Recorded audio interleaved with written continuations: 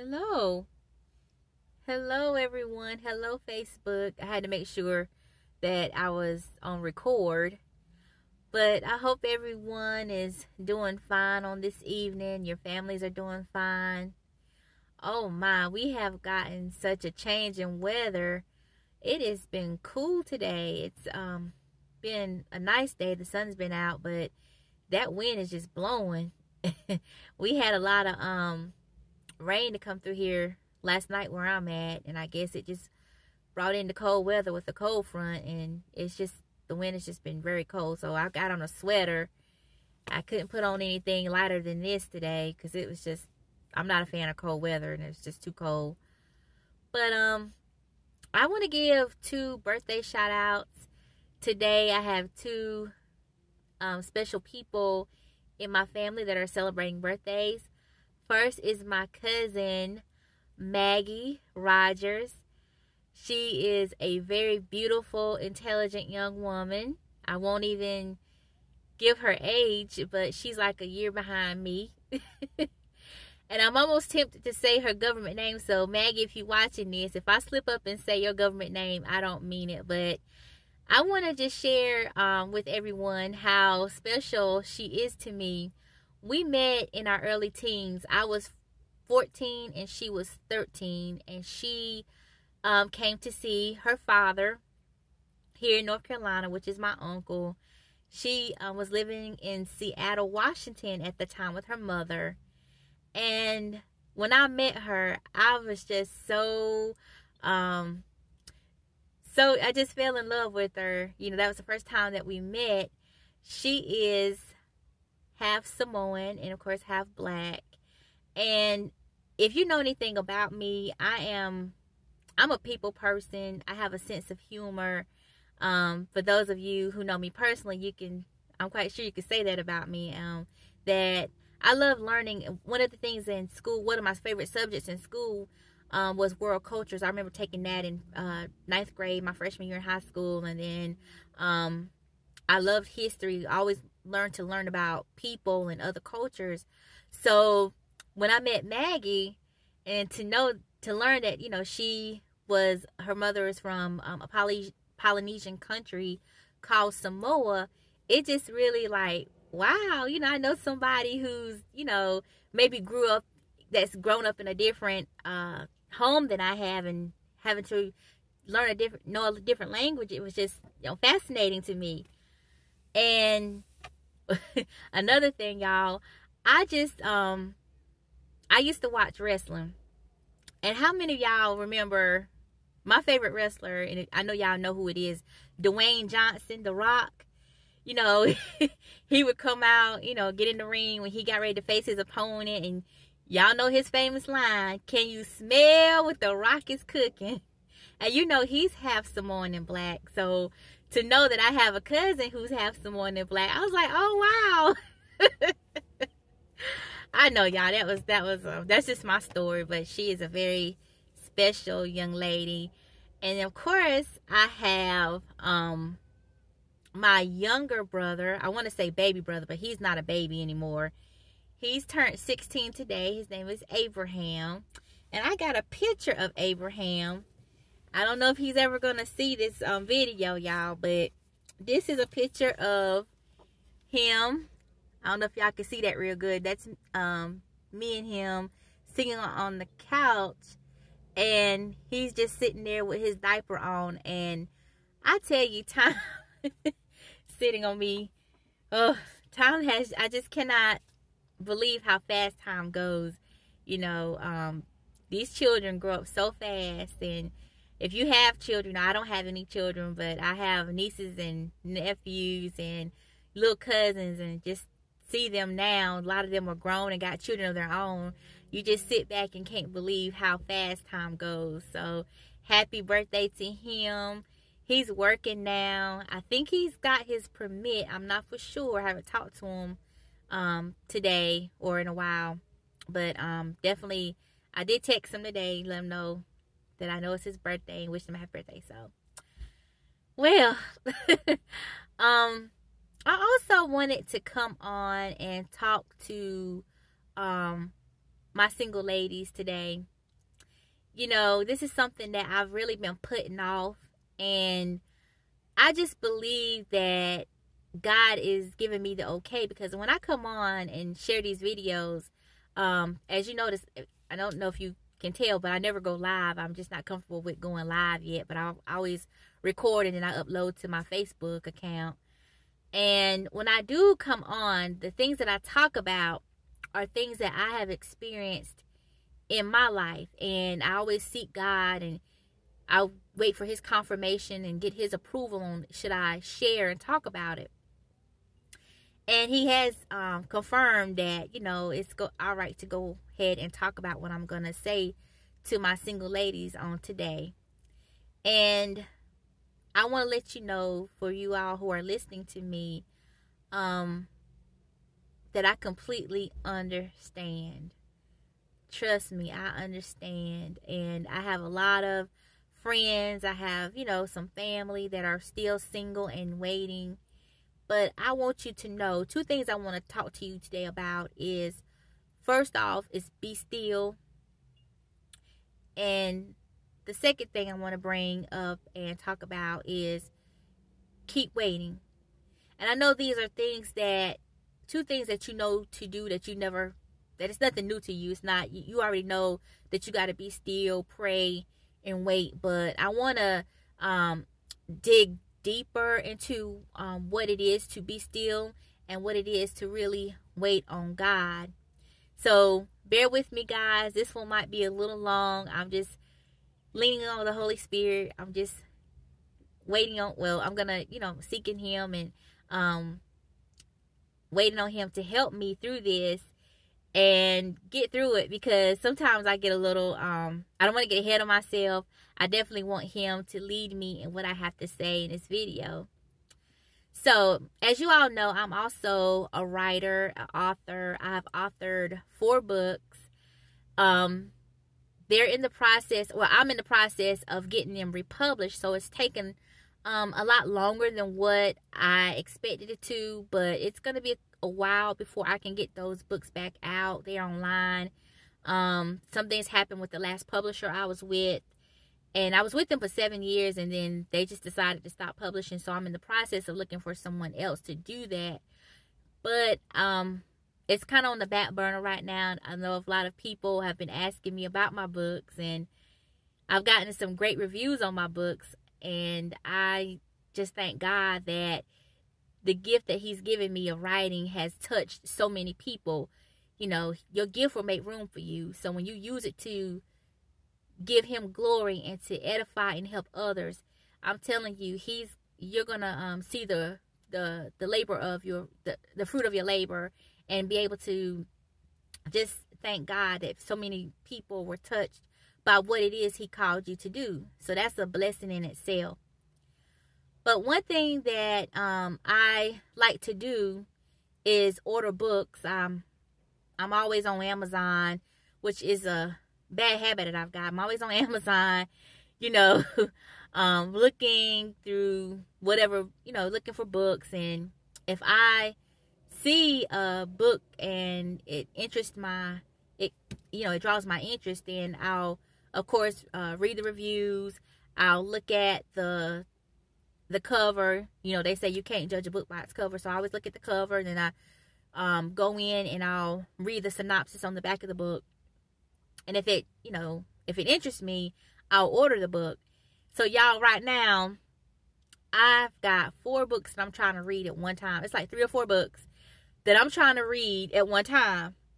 And one of the books that I got, that this book is by Jennifer Smith, and it's called 31 Prayers for My Husband, Seeing God Move in His Heart. Now, I know some of you are going to say, what on earth are you doing with a book that really is addressing a married woman praying for her husband?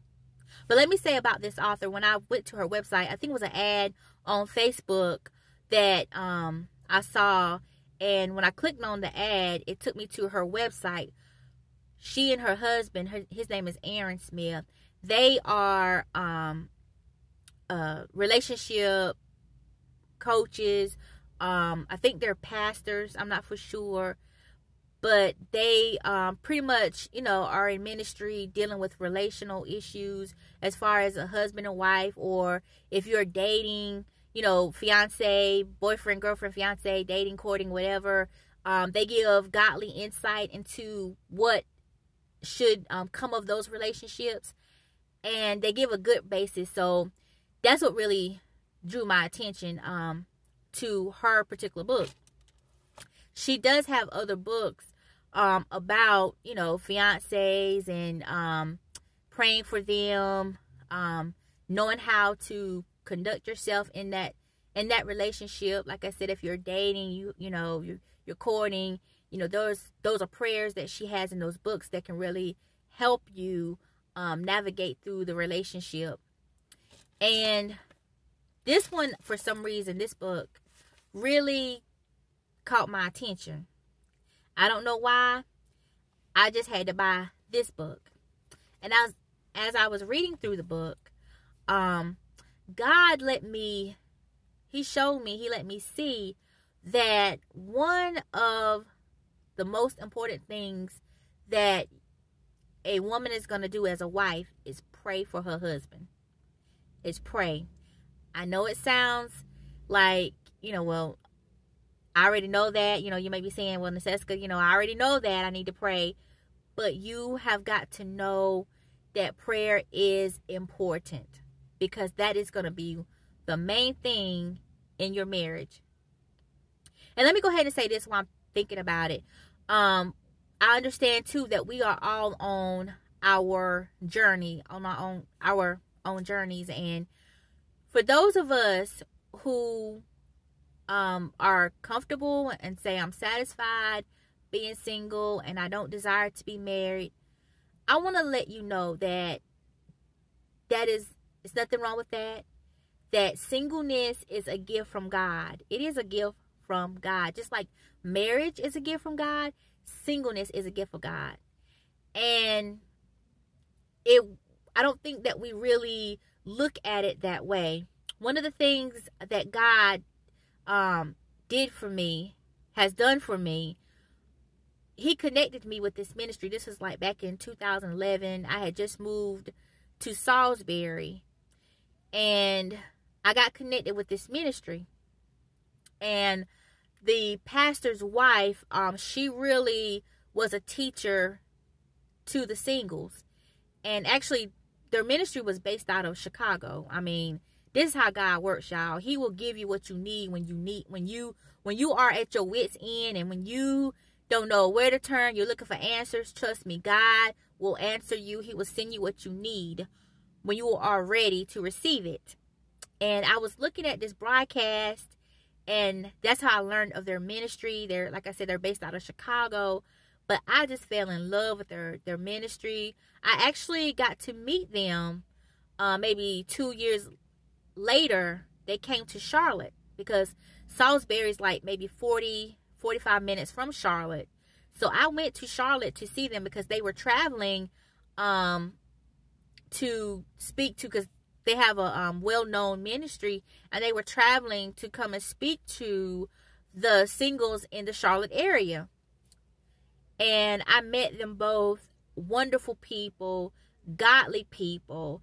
I trust their teaching in this area, because this is something that this topic of singleness is very near and dear to my heart, because and when I say that I can understand completely how you feel as a single woman, it's only because I've been having to walk it out for so long myself, and God has kept me. And trust me, he will keep you if you want to be kept. But I'm going to get back to that book in a little bit. But I want to say this about the singleness, and those of us who want to remain single. There's nothing wrong with that, because it is a gift. Apostle Paul lets us know that singleness is a gift. You have devoted time to God. You have time, all the time in the world to spend with God, and really there's nobody else that's going to take his place. They can take his place. He's God, you know. He has to be first and foremost in your life. When you get married, of course, your attention, it just can't be all about you. It has to be about your husband. You're going to care for the things of your husband and of the world. And you're going to care for what his concerns are about, because you all become one flesh, you know. So our attention is going to be divided. We're going to have a relationship with God, but you got to understand that your attention is going to be divided, and your attention is going to be pretty much on your husband, making sure that you all can grow, that you all can build together, grow together, live together, learn how to love each other. Because, y'all, we got so many divorces, so many breakups that we see in and out the church. But we have to know that that's not God's will. That's not God's will. And there's so many things to, you know, so many things that lead up to people getting divorced or separating or whatever. And we have to know that is not the will of God. We have to know that. And I just want you to know, for those of you who are wanting to remain single, there's nothing wrong with that. Nothing wrong with that at all. Don't let nobody tell you that there's something wrong with it. And listen, I got some stories to tell y'all. I could tell y'all some stories. I have been ridiculed. I have been, you know, misunderstood. All type of things. But God let me know. And one of the things that that this lady would say, the lady of the ministry that I was referring to just a minute ago about, you know, her teaching, she would always say, singleness is not a problem to be solved, but a gift to be enjoyed. So if you see singleness as a problem, you're going to go out there and try to fix it yourself, because, you know, we think that it's something wrong with it, and it's not. It's not. It's all in how you look at it, how you see it. I'm telling you, it is a gift. But for those of us who want to be married, who have a desire to be married, that desire comes from God, and there's nothing wrong with that. It's nothing wrong with that. God, you know, He did not create us to be in this world by ourselves. And if we desire a spouse, a lifetime spouse, we desire to be with someone, you know, it's nothing wrong with that. That's natural. That's natural. It's as natural as breathing. But you have to understand there's responsibility to come in with that. There's a responsibility. And I'm telling you, you have to really prepare yourself. You got to, if you're praying for a husband, then you need to prepare for the husband. You know, there's so many things. And one of the things I said as before is to be still, wait on Him. I'm telling you, He will not fail you. And if you do what He tells you to do, He's not going to withhold anything good from you. The Bible says, if you delight in Him, He'll give you the desires of your heart. He doesn't want to withhold anything good from us. And marriage is good. You know, some people in our society, a lot of people feel like there's no need. You know, why bother? People don't stay together. But listen, if your foundation is God, and you know that you want a successful marriage, then trust me, it will happen for you. It will happen for you. And secondly, I want to talk about waiting on Him. Waiting on Him. There are certain things that He's going to tell you to do while you wait. And one of those things, as I said before, is that He will keep you while you're waiting. He will keep you. God will keep you if you want to be kept. And I'm going to look at two stories. I'm going to reference two stories in the Bible that why it's important to be kept. And what I mean by, and I'm being transparent on here, because listen, I believe in making it plain, being transparent, being relevant about the days and time that we live in. You know, the Bible is relevant. The Bible is never going to go out of style. It's never going to lose its power. Listen, the blood of Jesus, we know, never loses its power. Well, the word of God is going to stay here. It's going to remain. Even when heaven and earth pass away, the Bible lets us know that the word is going to remain. And the word is what's going to keep us.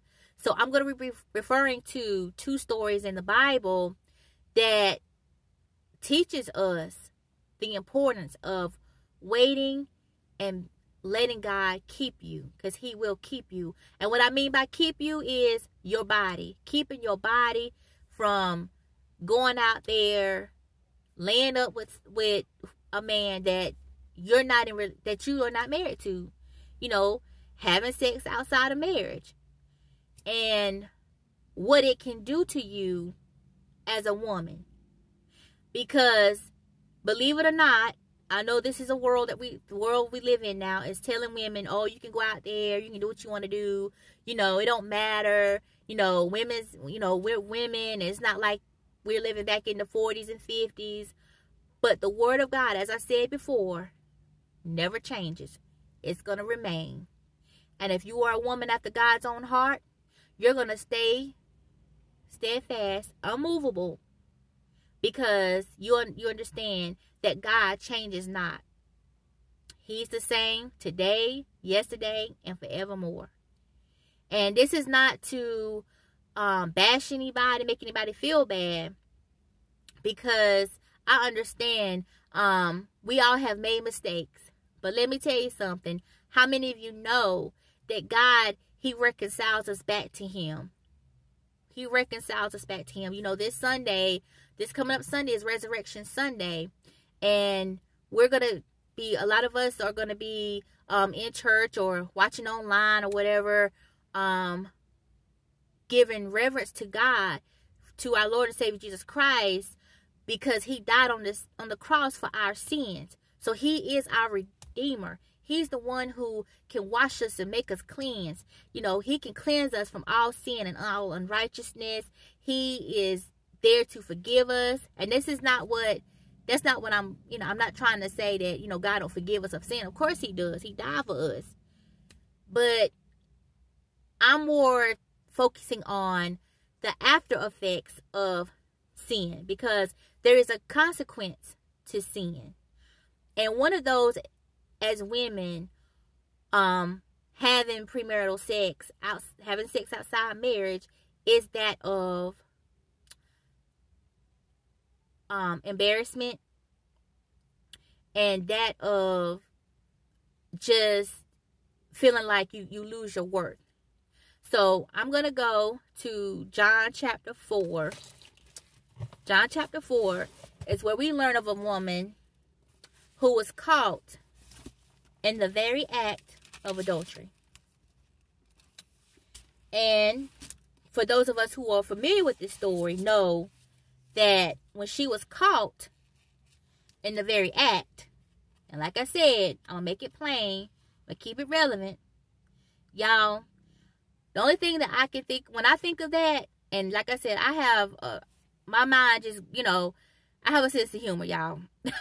So when I read this story and the Holy Spirit was really dealing with me about a woman who, really, while a woman can lose her self-respect and can lose her value and feel like, she's worth nothing, because y'all, when the people brought her to Jesus, and like I said, the Bible made mention that she was caught in the very act. So we don't know who was on top of who, none of that, but I'm just saying, you can only imagine, okay?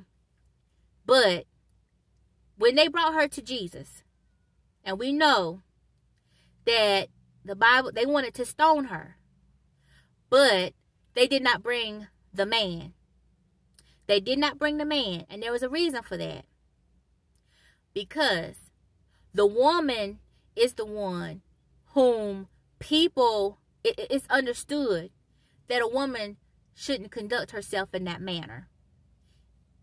That's why they wanted to stone her. Yes, the man was just as equally wrong, but they didn't bring him out. They snatched her up and brought her before Jesus. And they wanted to stone her. But, of course, our Lord challenged them in that belief and said, who are you Who are you among you who are without sin? You cast the first stone. And none of them could do it. They had to throw their stones down and walk away. Because all have sinned and come short of the glory of God. So he told that woman when the crowd had left, he told her, I don't condemn you. He said, but go and sin no more. Because that woman needed to know that she was of value, that she was forgiven of her sin, and that she didn't have to engage in premarital sex, have an adulterous affair with a married man, because she was her worth was far more than that. And the Bible tells us that your worth, ladies, is far above the price of rubies.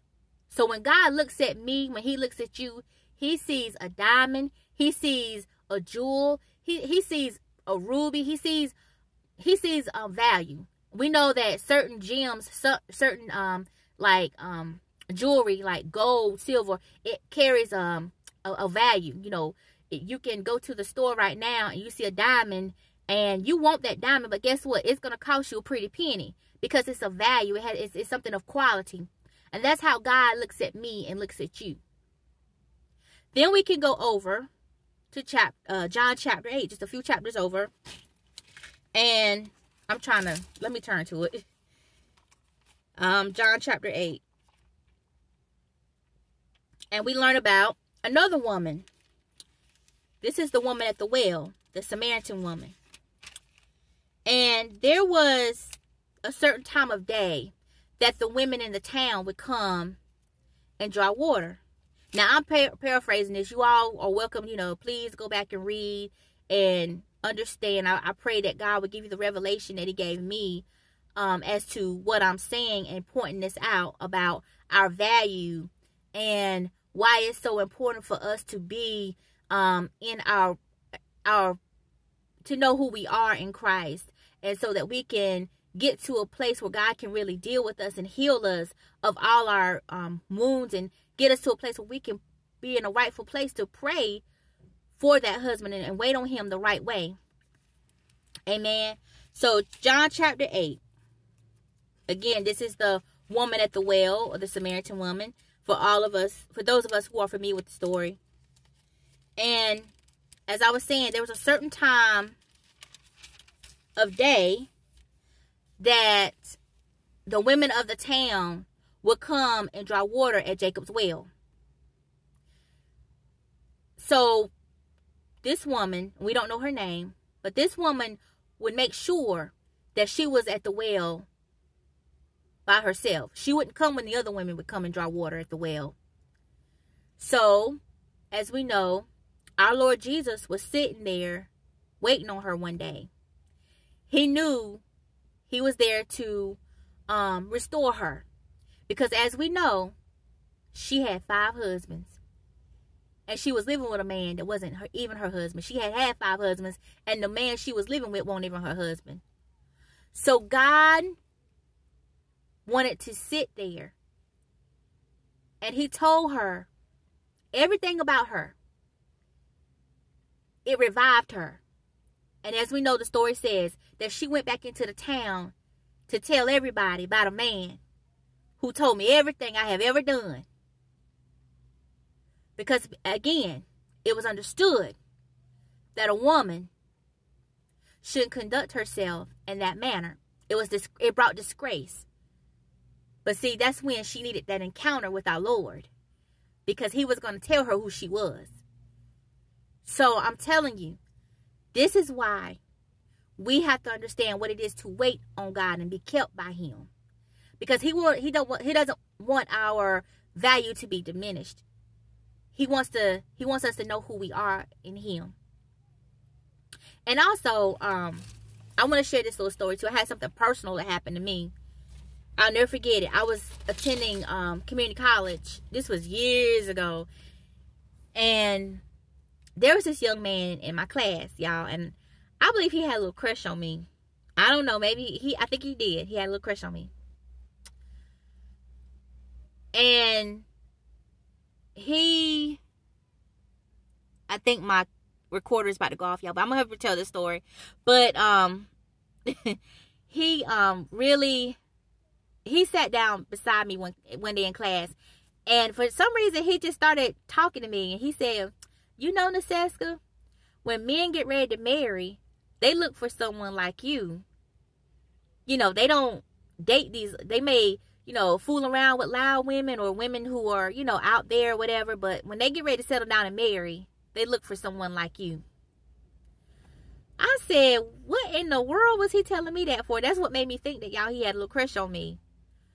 But that stood with me. And it let me know that even though I didn't really know him, because he's pretty much sat across the room from me, just that particular day, I just happened to sit by him for some reason, I don't know. But I believe that was God's way of letting me know back then that I see you as value. You got to know your value. Because men that are looking for wives, trust me, they're looking for a certain type of woman.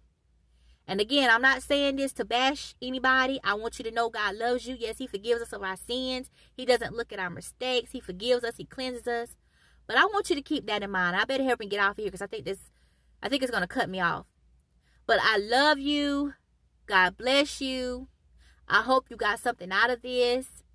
And I will see you next time. Happy Resurrection Sunday. God bless.